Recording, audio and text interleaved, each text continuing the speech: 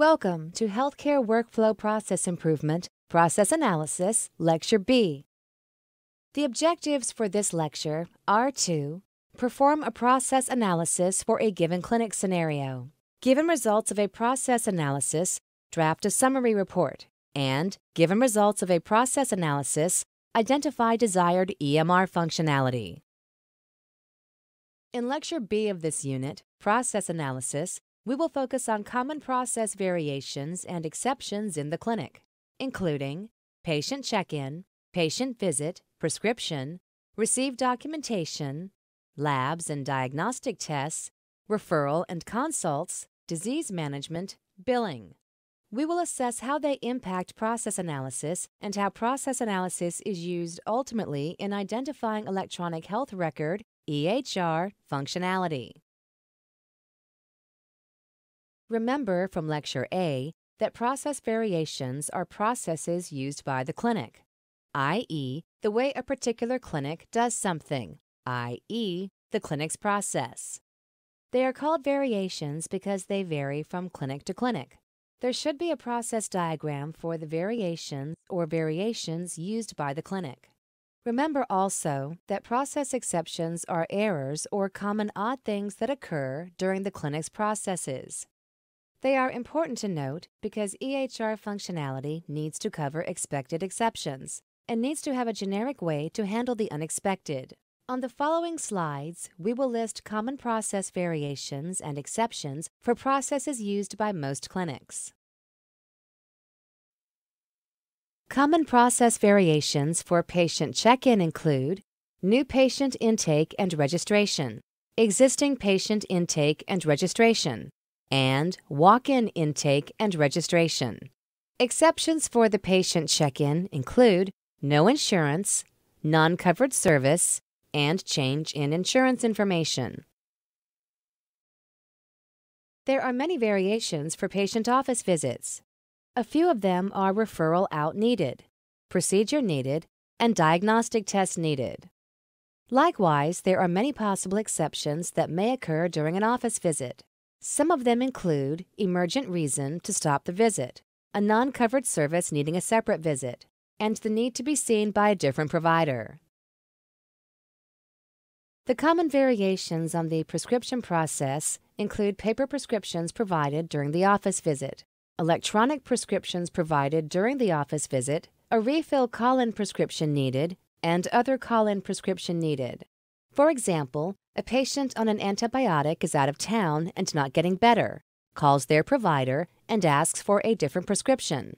Common exceptions or errors that can occur during a prescription process include no insurance or a non-covered service, samples provided, prescriptions need to be sent to multiple pharmacies, and the prescription can't be filled at a pharmacy.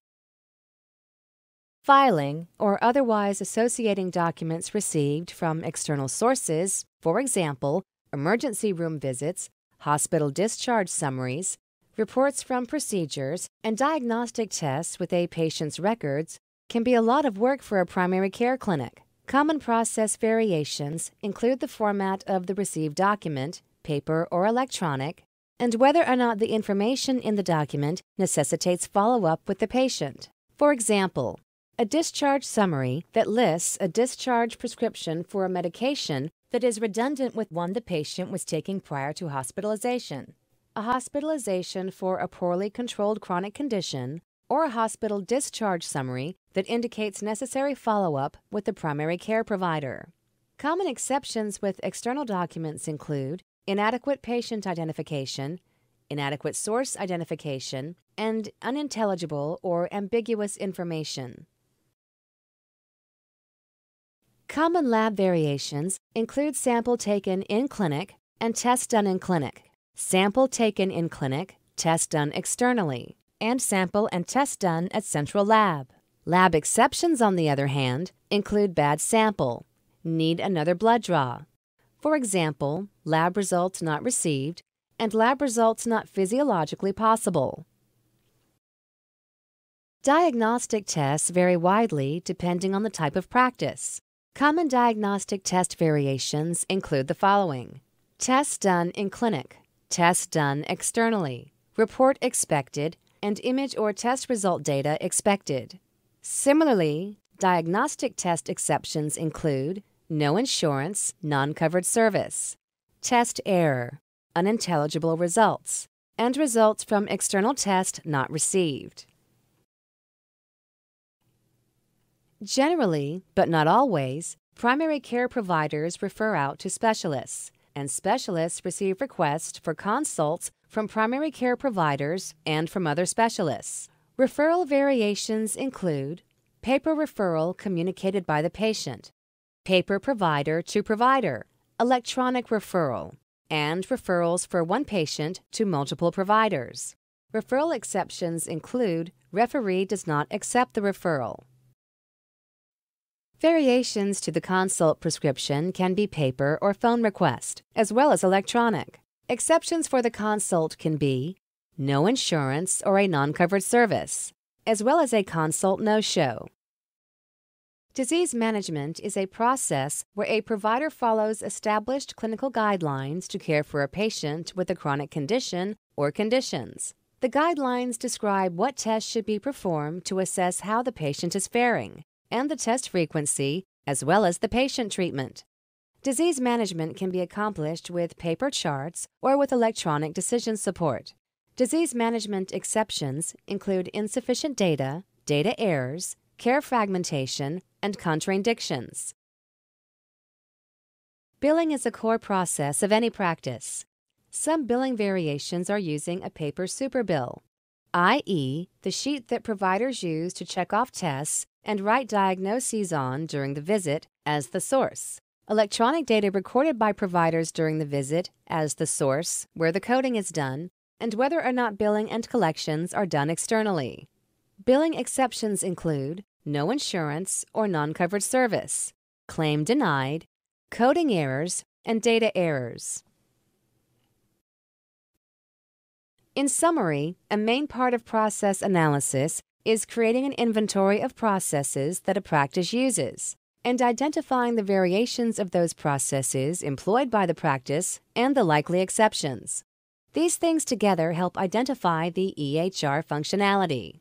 Start with the process inventory and diagrams. Include context diagrams showing clinic functions and flowcharts for each process. For each process, list the variations applicable to the clinic and all exceptions.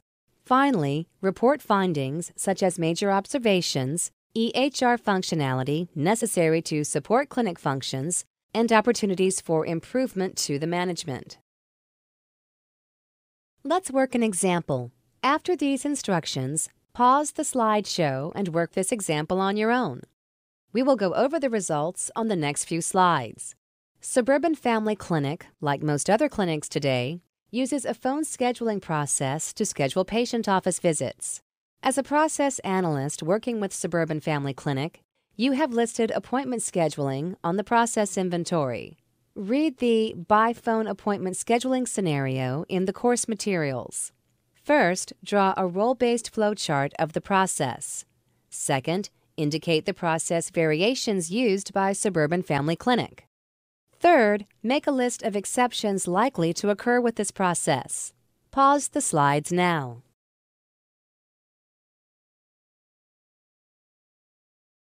In this scenario, patient Patty wakes up at 5:30 a.m. feeling awful and decides to call for an appointment with her primary care provider.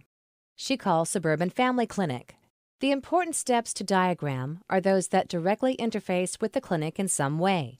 In this scenario, we do not need to represent anything about what time the patient calls or why she decided to call. It is just important to diagram the trigger event, i.e., the patient desires an office visit, and the step that interfaces with the clinic, i.e., the patient calls the clinic.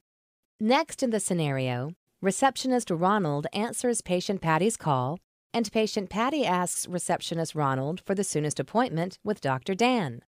Here, the steps answering the phone and requesting a provider are added to the diagram.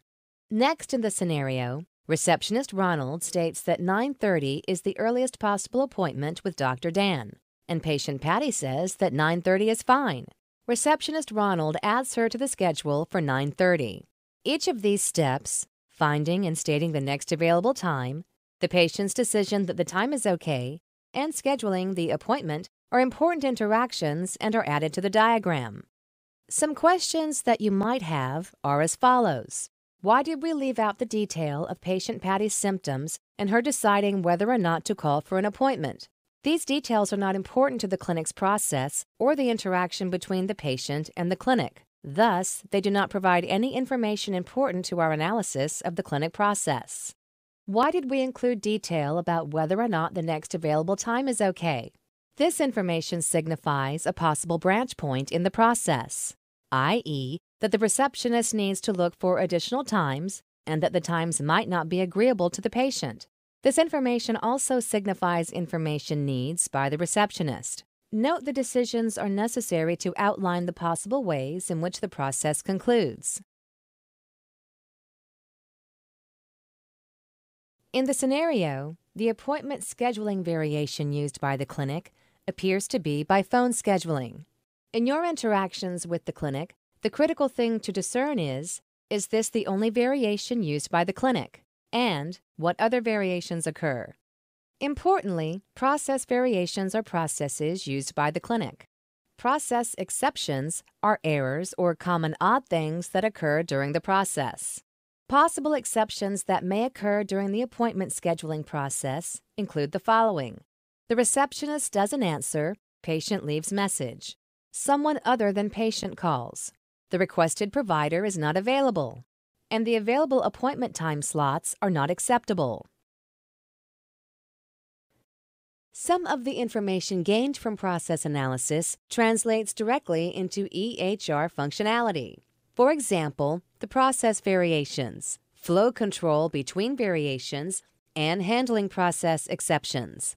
This is the information that we have covered thus far in this slide set. Often there are opportunities to make process changes, including leveraging technology. Such changes are decided during process redesign and also result in identification of necessary EHR functionality. In turn, an analyst's knowledge of available EHR functionality informs process redesign, i.e., the analyst who is familiar with available functions draws on this knowledge to suggest ways in which technology can be leveraged to improve processes. The end result of a process analysis is a list of 1. Clinic processes, i.e., the process variations used by the clinic, and 2. A list of common exceptions. For example, based on the process analysis, by phone appointment scheduling would be on the list for Suburban Family Clinic, as would the listed exceptions. Let's work through an example of how to make a process and exception list. After the instructions, pause the slideshow and read the following scenarios in your course materials. By phone appointment scheduling. New patient intake and registration using paper chart. Existing patient intake and registration using paper chart. And receiving and communicating lab results using paper chart. Create a process and exception list. On the next slide, we will go over the results. Pause the slides now. In the scenario, the appointment scheduling variation used by the clinic appears to be by phone scheduling. Possible exceptions that may occur during the appointment scheduling process include receptionist doesn't answer, patient leaves message, someone other than patient calls, requested provider not available, and available appointment time slots not acceptable. The patient intake scenarios indicate the following processes: new patient intake and existing patient intake. Process exceptions that might be expected include no insurance, non-covered service, and patient has to leave during the intake process.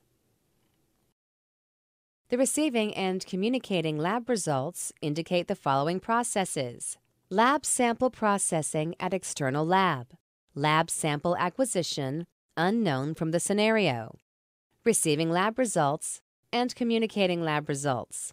Lab process exceptions include no results received, results not matchable to a patient, results not matchable to a provider, results abnormal and require action, and patient not contactable, not responsive to contact attempts. The results of this process analysis would be compiled together in one document. This might be called a process analysis report. The list of processes and exceptions correspond directly to needed EHR functionality and ultimately will be included in a request for proposal intended for EHR software vendors. A process analysis report should include information about the analysis, for example, the analyst's name and organization, dates of time on site, individuals for whom information was received, process inventory, process variations and exceptions, process diagrams, and a list of EHR functionality needed for the practice. If within the analyst's scope of work and training, suggested EHRs that are possible matches for the needed functions. This concludes Lecture B of Process Analysis. In this lecture, we covered process variations for common clinic processes, including patient check-in, patient visit, disease management, prescription, received documentation, labs and diagnostic tests, referral and consults, billing, and process analysis and EHR functionality.